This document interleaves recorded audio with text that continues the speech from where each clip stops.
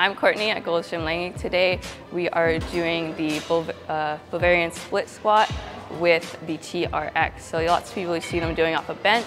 That's great, it's a good start. So if you want to go up to the next level, test your balance and test your core strength, you can use the TRX. So put one foot in the stirrup. So you want to keep your core tight, shoulders back, push them down, and then lower yourself down. Inhale, exhale. Sit back, make sure your knee does not go over your toes. We don't want to front load the knee. That will cause lots of cartilage damage. Our knees are very precious to us.